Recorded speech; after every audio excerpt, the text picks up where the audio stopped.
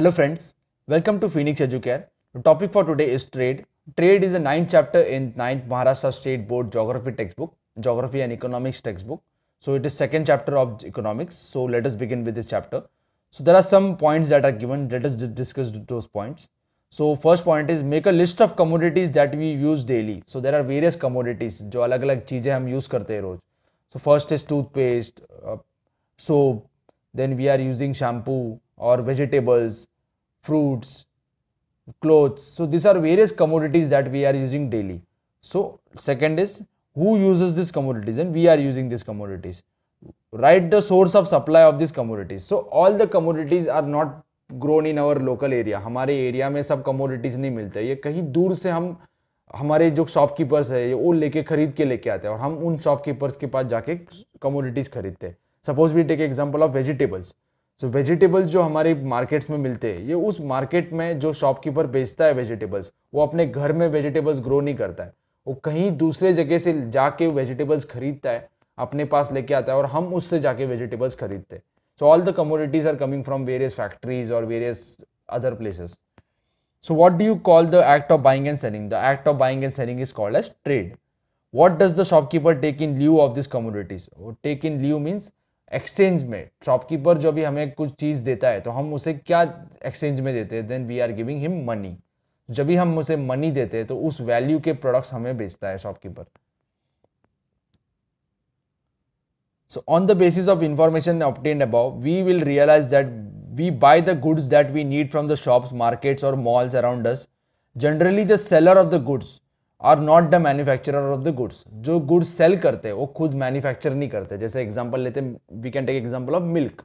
So milk is sold by shopkeepers, malls, etc. लेकिन they are not having their own cows and buffaloes.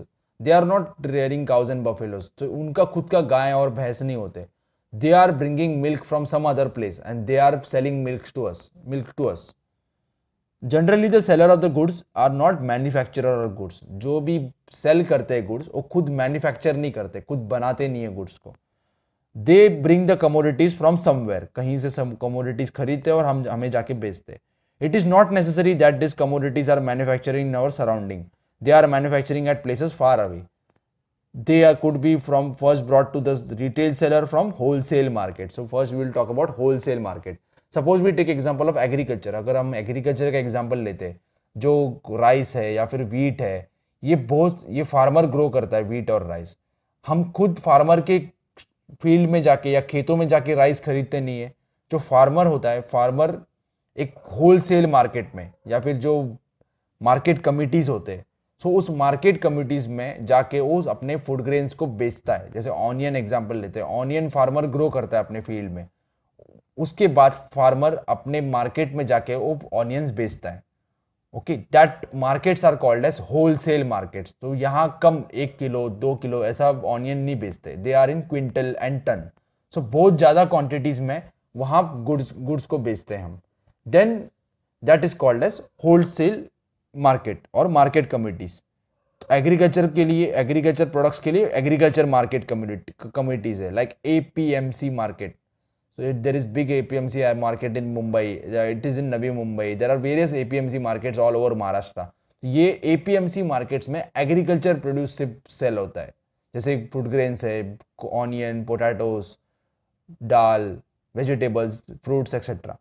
Then there are wholesale markets. So if suppose there is wholesale market in our locality, in our taluka, in our district, then the villages, the shops that we are having in our localities, अपने घरों के आसपास जो localities में जो shops होते हैं, वो shopkeepers wholesale market में जाते हैं और वहाँ से products खरीदते हैं और हमारे एरिया में आके बेचते हैं.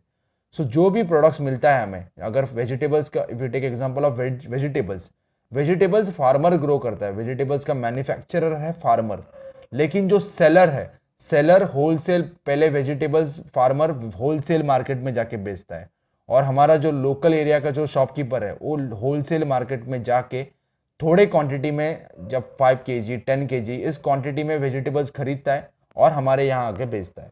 So it is like a chain. Farmer से होलसेल मार्केट में, देन होलसेल मार्केट से रिटेलर के पास. रिटेलर मीन्स स्मॉल शॉपकीपर जो होते हैं, और रिटेलर्स के बाद कंज्यूमर के पास. We are consumers who are consuming the goods. See, we have various needs in our day-to-day lives. We buy various things to satisfy these wants.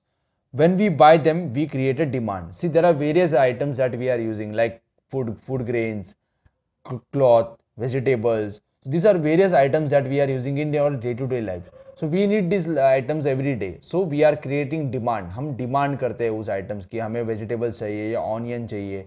So we are demanding these items. So there are some people who are fulfilling our demand. So demand fulfill करने के लिए वो चीज़ produce करते हैं. Suppose we are consuming vegetables, अगर हमें vegetable चाहिए, हम वेजिटेबल्स का डिमांड कर रहे हैं.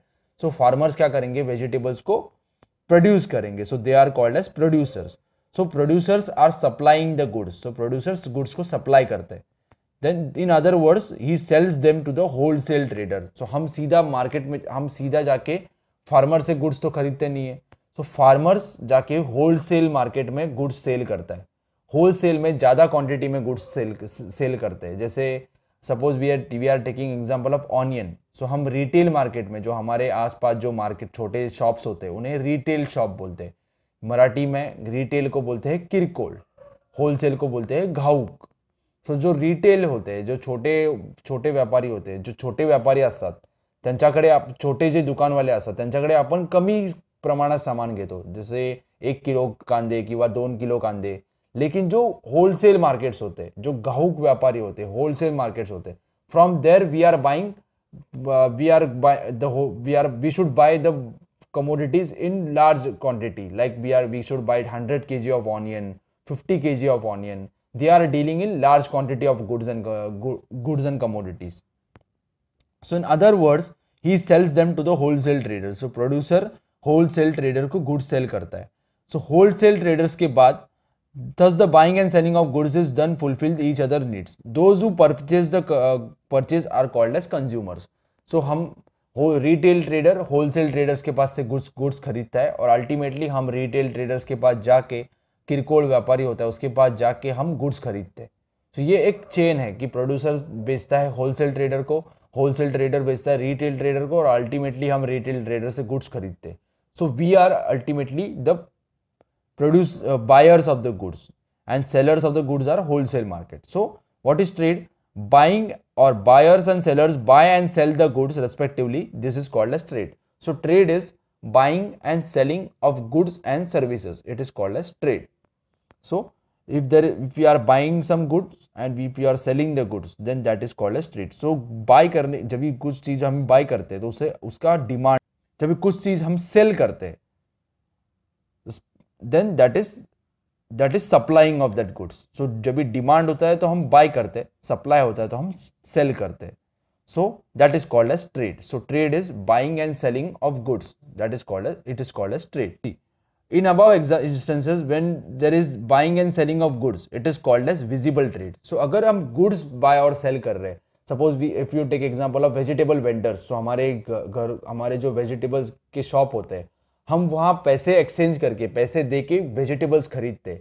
ये वेजिटेबल्स फिजिकल गुड्स है, हमारे हाथ में हम वेजिटेबल्स को पकड़ सकते हैं, ये हमें फिजिकली दिखते हैं वेजिटेबल्स, हम गुड्स बाय कर रहे हैं.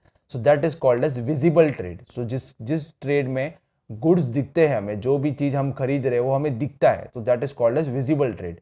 But there is something called as invisible trade. Suppose we are going and visiting a doctor. So doctors जो हमें ट्रीटमेंट देता है तो उस ट्रीटमेंट का हमसे पैसा लेता है. लेकिन अगर डॉक्टर्स ने हमें टैबलेट्स नहीं दिया या सिरिंज नहीं दिया, इंजेक्शन नहीं दिया, लेकिन डॉक्टर्स अपना फीस लेता है, so that is invisible trade. Suppose the teachers that are teaching you. So teachers are getting salary, but they are not selling something to you. So they are exchanging there information with you, और they are sharing their information with you. लेकिन वो information share करने के लिए भी उनको salary मिलता है. सो ये पैसे को अदला बदल हो रहा है. So that is also called as trade. So if the goods are not seen, or there we are giving service, हम लोग अगर सेवा दे रहे हैं, so that is called as invisible trade. So trade is of two types, visible trade and invisible trade. Suppose we are buying vegetables, so that is visible trade. Suppose we are exchanging our ideas or sharing information, or we are giving service, that is called as invisible trade. Teachers, doctors, lawyers, this is example of visible trade. Vegetable vendors, जो this is example of visible trade. C whenever we are doing visible trade or invisible trade, then we are exchanging money. Money exchange करके हम goods खरीदते या फिर service लेते. So we are giving money. But there is one system called as barter system. So in case of barter system we are not exchanging money. सो हम क्या कर रहे हैं कि गुड्स एक्सचेंज करते हैं. सपोज किसी एक आदमी को ऑनियन खरीदना है और किसी एक आदमी को कपड़े खरीदना है.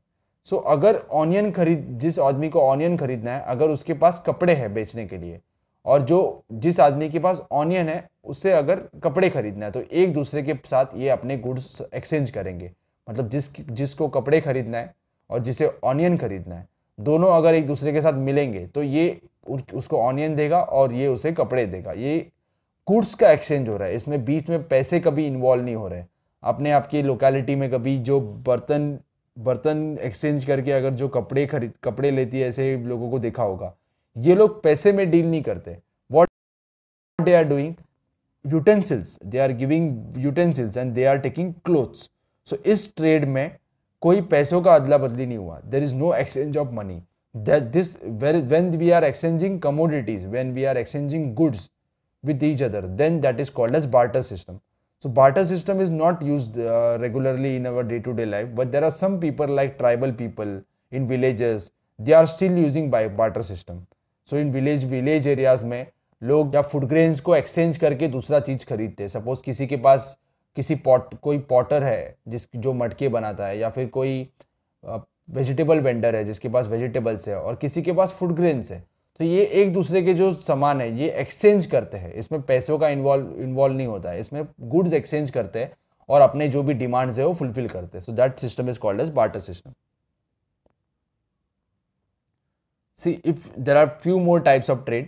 So the types of trade on the basis of quantity of the goods. कितने goods हम खरीद रहे हैं. Suppose we are buying more quantity of goods. ज़्यादा quantity of goods है. So that is called as wholesale trade. If the quantity of the goods is less, that is called as retail trade. Then next is on the extent of a region. Region जो एक region है उसका extent, boundary. अगर हम India to India he trade कर रहे हैं, India के अंदर ही ट्रेड कर रहे हैं, that is called as domestic trade. Suppose we are trading with other countries, foreign country के साथ हम ट्रेड कर रहे हैं, so that is called as international trade or external trade. When we are crossing the boundary of the country, then we are dealing with other country, external country के साथ deal कर रहे हैं हम, so that is called as international trade. When we are doing trade within the limits of the country, country के अंदर ही अगर हम ट्रेड कर रहे हैं, so that is called as domestic trade. Country के बाहर जाके अगर ट्रेड कर रहे हैं, अगर इंडिया और चाइना ट्रेड कर रहे हैं, so that will be international trade. Mumbai और दिल्ली ट्रेड कर रहा है या मुंबई और चेन्नई ट्रेड कर रहा है, तो that will be domestic trade. Mumbai और चेन्नई मीन्स मुंबई के आदमी और चेन्नई के लोग अगर ट्रेड कर रहे हैं, so that is domestic trade. Suppose I am doing trade with people in America, then that will become international trade. First we will talk about wholesale trade according to the quantity of the goods. So traders bye commodities on the large scale directly brought from the producers. सो जैसे पहले हमने discuss किया, suppose in agriculture the producers are farmers. So farmers से traders, जो बड़े बड़े traders होते हैं जो ज़्यादा क्वांटिटी में फूड ग्रेन्स खरीदते हैं या फिर वेजिटेबल्स खरीदते हैं, सो they are buying commodities on large scale. Large scale means ज़्यादा क्वांटिटी में. सो directly brought from the producers. The commodities are sold on a large scale to retail traders. सो ये जो कमोडिटीज बाय करते हैं या खरीदते हैं, ये किसे बेचते हैं? रिटेल ट्रेडर्स को. होलसेल ट्रेड मतलब घाऊक व्यापार, आणि रिटेल ट्रेड मतलब किरकोळ व्यापार. सो होलसेल ट्रेडर्स क्या करते हैं, जो घाऊक व्यापारी असतात ते रिटेल ट्रेडर्सला, किरकोळ व्यापाऱ्यांना आपलं सामान विकतात, आणि ते सामान कोणाकडून विकत घेतात? जे प्रोड्यूसर असतात, जे उत्पादन करतात त्यांच्याकडून विकत घेतात. Suppose we take example of pen. सो हमारे जो स्टेशनरी शॉप्स है उनके पास मैक्सिमम 50 to 100 पेन्स होंगे. ये जो पेन खरीदते हैं, ये मार्केट होता है बड़ा, वहाँ जाके पेन खरीद के लेके आते हैं. उस मार्केट में लाखों के, हज़ारों के क्वांटिटी में पेन्स होते हैं. तो ये ज़्यादा क्वांटिटी में पेन है. जो मार्केट है वो है होलसेल मार्केट. हमारे जो शॉप्स है, हमारे आसपास जो घरों के आसपास जो शॉप्स है जहाँ कम क्वांटिटी में गुड्स मिलता है, that is called as retail traders और retail trade. So what is wholesale trading? Traders buy commodities on a large scale directly through the producers. The commodities are sold on a large scale to retail traders. This is called as wholesale trading. So जो भी commodities खरीद के लाया producers से, they are selling it to retail traders. Wholesale trades buy goods on a large scale from industrialists, farmers, etc. For example, orchard owners of mangoes or oranges sell their entire production to the wholesale traders. Orchard मतलब जो बाग होते हैं mango के या फिर grapes के जो बाग होते हैं. अगर सपोज हम एग्जांपल लेते हैं मैंगो की, सो जो मैंगो के जो प्रोड्यूसर्स है या जो फार्मर्स है जिनके मैंगोज के ट्रीज है, ये मैंगोज बहुत सारे क्वांटिटी में मैंगोज आके होलसेल ट्रेड में भेजेंगे, होलसेल के मार्केट में बेचेंगे. तो उसमें हज़ारों या कभी कभी लाखों पीस मैंगोज होते हैं. ये होलसेल मार्केट में आके बेचते हैं. हमारे जो आसपास घरों के आसपास जो मैंगो सेलर्स होते हैं, ये कम क्वांटिटी में मैंगो खरीद के लाते हैं. और ये कहाँ से खरीदते हैं? होलसेल मार्केट से खरीद के लाते हैं. Let us see what do you mean by retail trading. Retail trading means when the traders buy goods from wholesale traders and sell it directly to the consumers, then it is known as retail trading. Retail trading में जो retailers होते हैं, जो किरकोळ व्यापारी होते हैं, वो wholesale व्यापारी के पास या फिर जो घाऊक व्यापारी होते हैं उनके पास से गुड्स खरीदते हैं. और ये जो गुड्स खरीदते हैं ये डायरेक्टली कंज्यूमर को बेचते हैं.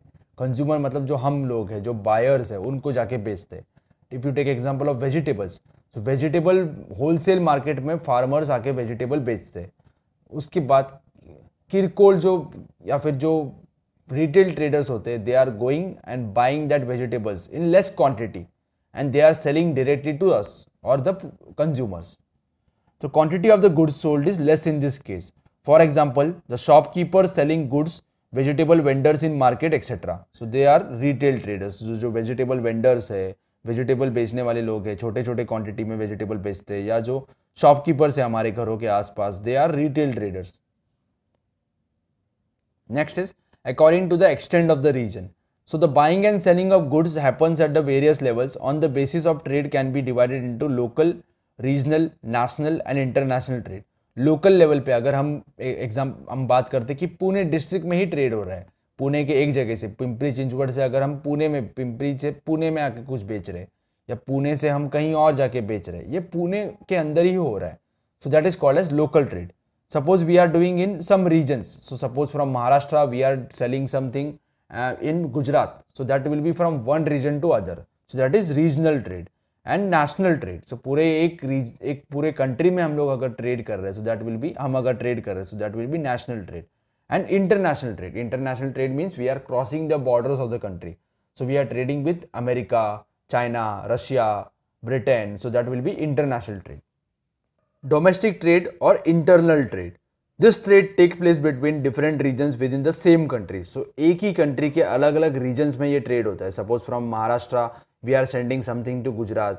From Gujarat we are sending something to Arunachal Pradesh. So it is within the limits of the country, within the boundary of the country. So that is called as domestic trade. The size of the country, diversity, distribution and availability of natural resources. These are various factors that are deciding the internal trade. Suppose we take example of natural resources like land, water. So in different parts of India, we are having different kinds of land. Suppose in case of Rajasthan, we are having desert. Suppose in case of Kashmir, we are having snow. In case of Maharashtra, we are having plateau region, plain region.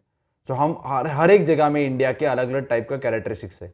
कहीं plateau है, या पठार बोलते हैं मराठीमध्ये पठार बोलतात प्लॅटूला. कुठे वाळवंट आहे, कुठे बर्फाळ प्रदेश आहे. तर पुऱ्या देशामध्ये वेगवेगळे टाईपचे जमीन उपलब्ध आहे. जशी जमीन वेगळी असणार तसे तिकडे उत्पादन पण वेगळे होणार.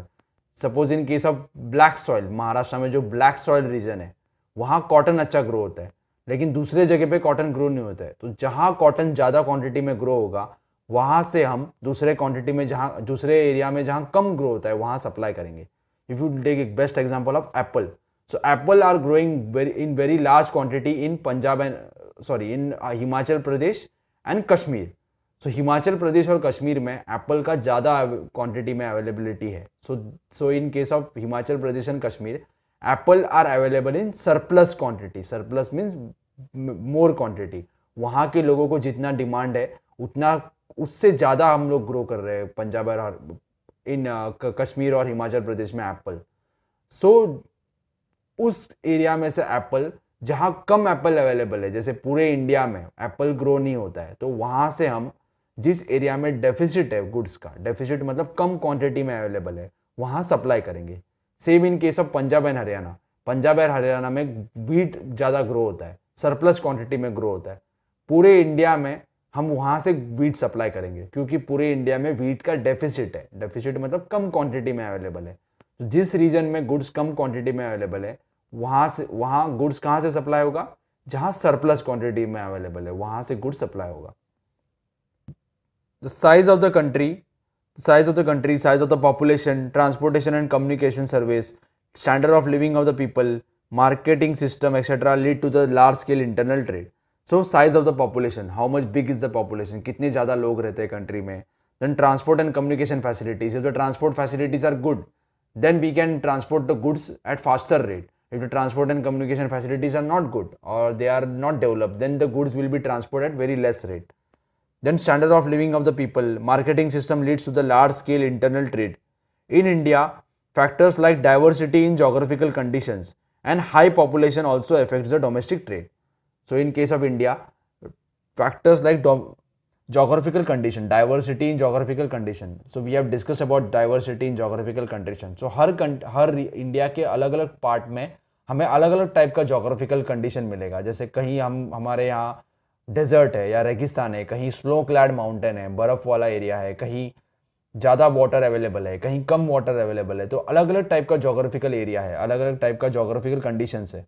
कहीं हाई पॉपुलेशन है या कहीं ज़्यादा पॉपुलेशन है, कहीं कम पॉपुलेशन है. तो ये सब फैक्टर्स डिसाइड करेंगे डोमेस्टिक ट्रेड को. Then the countries development is dependent on the extent of the domestic trade.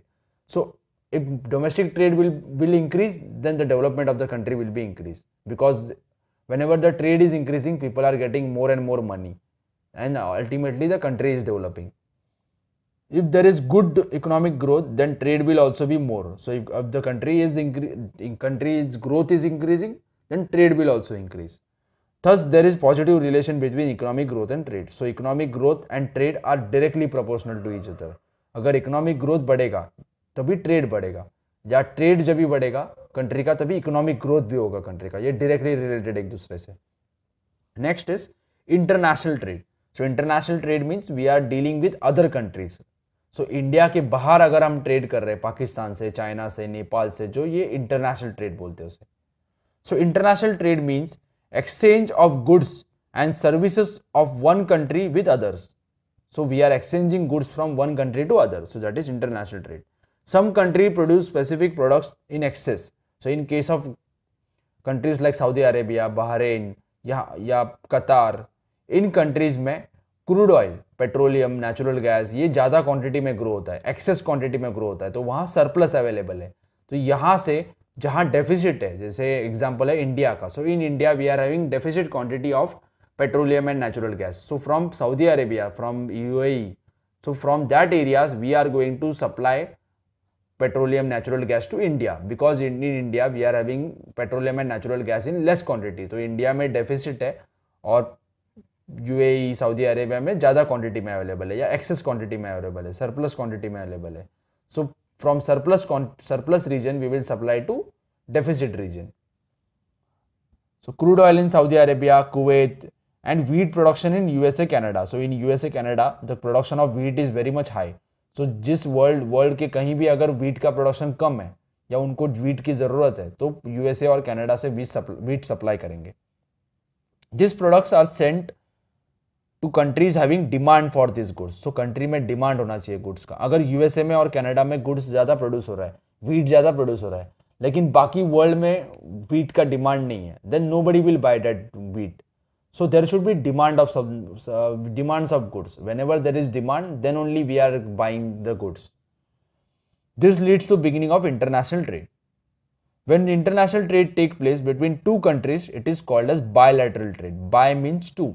When two countries are doing trade with each other, then that is called as international. That is called as bilateral trade. Suppose India and China are doing trade with each other, so that becomes bilateral trade. Suppose India, China, Pakistan, Nepal, Bhutan, Sri Lanka, Myanmar, Afghanistan, all these countries are coming together and they are doing trade. So that will be called as multilateral trade because there are multiple countries that are involved. So when it occurs between two or more countries, it is called as multilateral trade. So now we will talk about export and import. Export मतलब निर्यात, निर्यात export म्हणजे निर्यात, import मतलब आयात. So in Marathi we are calling export as निर्यात and import as आयात. So जिस एरिया में ज़्यादा क्वांटिटी में गुड्स अवेलेबल है वहाँ से हम कहीं दूसरे एरिया में जहाँ कम क्वांटिटी में अवेलेबल है वहाँ गुड्स को भेजेंगे. सो जब भी गुड्स भेजते हैं हम किसी को सेल करते हैं तो उसे कहते हैं exports. And suppose when we are buying that goods then that becomes import. Suppose we are sending cars from India to China, then we are exporting cars from India to China and China is importing cars from India. So that is the relation between import and export. जो बेचता है वो export करता है, जो खरीदता है वो इंपोर्ट करता है. So let us see what is export and import. Export and import are the basic processes of international trade. So in international trade we are doing export and import of goods and services. When country buys goods and services which are scarce in their own country. So अगर हमारी country में goods and services come quantity में available है, सो वहाँ तो कहाँ से हम गुड्स खरीदेंगे? जहाँ ज़्यादा क्वांटिटी में अवेलेबल है या सरप्लस क्वांटिटी में अवेलेबल है. तो हम क्या करेंगे? गुड्स और सर्विसेज का इंपोर्ट करेंगे और जो कंट्री के पास ज़्यादा क्वांटिटी में अवेलेबल है वो एक्सपोर्ट करेगा गुड्स को. So when a country produces access goods और services then required, it sales this to countries which have demand for it. सो अगर इंडिया में हमें क्रूड ऑयल की ज़रूरत है, पेट्रोलियम नेचुरल गैस की ज़रूरत है, हमारे यहाँ डिमांड है पेट्रोलियम और नेचुरल गैस की, तो हम जिस एरिया में एक्सेस ग्रो होता है जैसे सऊदी अरेबिया, कुवैत, तो जहाँ गुड्स ज़्यादा, जहाँ पेट्रोलियम प्रोडक्ट्स ज़्यादा क्वांटिटी में अवेलेबल है तो वहाँ से हम गुड्स खरीदेंगे. तो when we are buying that goods then we are importing petroleum and natural gas and Saudi Arabia and Kuwait are exporting petroleum and natural gas. So petroleum और नेचुरल गैस हम आयात कर रहे हैं और सऊदी अरेबिया निर्यात कर रहा है. This is called as export. So when the country produces access goods और service then required, it sells this to countries which are having demand for it. This is called as export. Hope you have understood this. So in the next part of this chapter, we are going to study about balance of trade and we are going to study about different international organizations that are available in our world.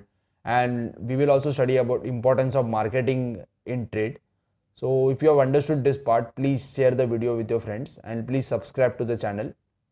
And if you have liked this video, please give a like. And if you have any doubts regarding any of the points and if you have not understood any of the points, please comment below. And thank you for watching.